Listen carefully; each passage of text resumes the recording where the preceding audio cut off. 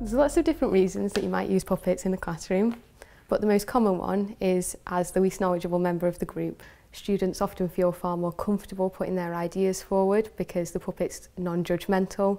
He isn't going to assess what they say or what they think. It's more about all contributing to find a solution and work together to help the puppet.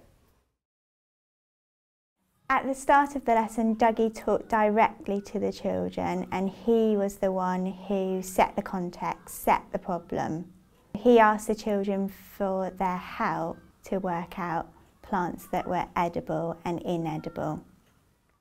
I'd like to plant things that you can eat, but I've got a bit of a problem because I'm not sure which plants are safe to eat. Do you think you can help me? A puppet is a good tool for a science teacher because it allows the children to be able to take ownership of their investigations and produce a real product or a real answer for a real purpose. So whatever the context, the puppet can be inquiring for some help or wanting a solution to a problem, and the children get the chance to solve that problem for a familiar face and a face or a furry face that they really like and engage with on a regular basis. The idea was that the children got into large groups and created a Venn diagram so that they could sort the items into edible and inedible. So if it was for us to eat, would it be edible or inedible?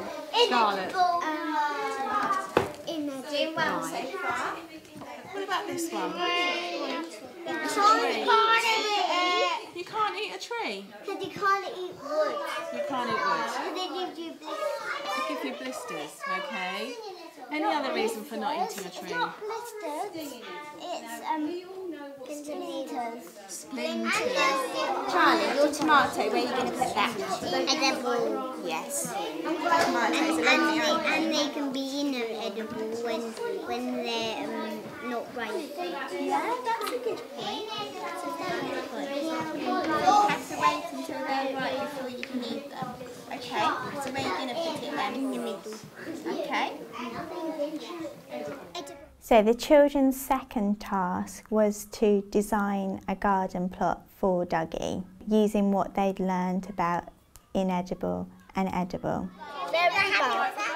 Don't want to eat the top of the leaf. No, don't eat the top of the leaf at the root. Because they're poison. Yeah, they're poison.